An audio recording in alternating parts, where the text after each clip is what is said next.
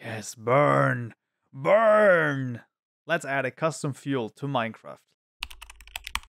Okay, so let's hope that that intro doesn't get taken out of context in 8 years and people are gonna think I'm some kind of arsonist. But yeah, let's add a custom fuel to the game, and that is actually really easy. So first of all, we'll copy over the dowsing rod, and this will be iron_wool, and in the name as well, iron_wool, and this will be a normal item in this case, and with no damage, very important, just a normal item. And the way we can specify the sort of burn amount that we have is actually, we have to register this. Now, the way we're going to do this is we're going to make a new package in our tutorial mod package called registries. Registries, there you go. And then in there, we will make a new class called mod registries.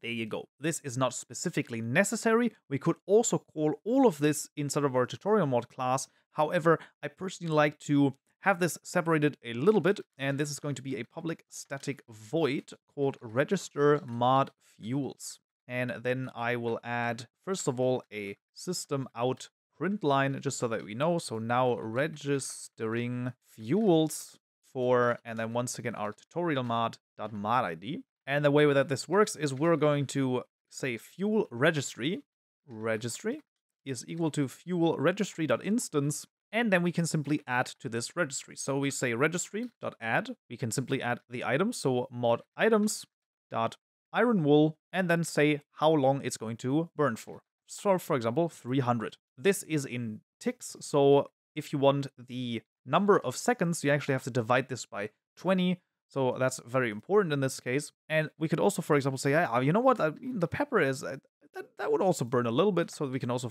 put that in for 60, for example. And that's pretty much it. Like, that's all we need to do. We, of course, now need to add the mod registries.register. Oh, we have a typo in here. There you go. Register mod fuels. There you go.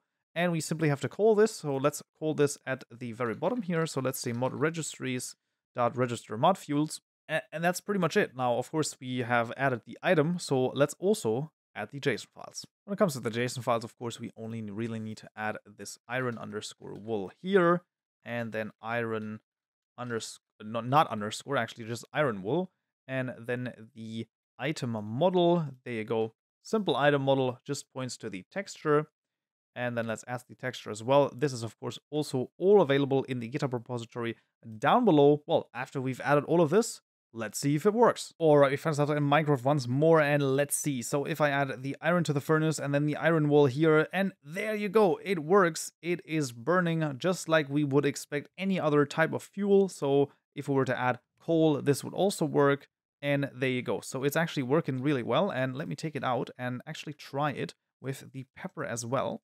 So let's see. And there you go. The pepper also works. Of course, we've only put that to 60 ticks. So that only takes about 3 seconds to get down. So that, of course, is a little less. But it's also pretty cool. And I gotta be honest, it's really easy to actually add new fuels to the game. Yeah, but that would be it for this tutorial right here. I hope you found this useful and you learned something new. If you did, I would, of course, appreciate a like. And I will see you in the next tutorial. So, yeah.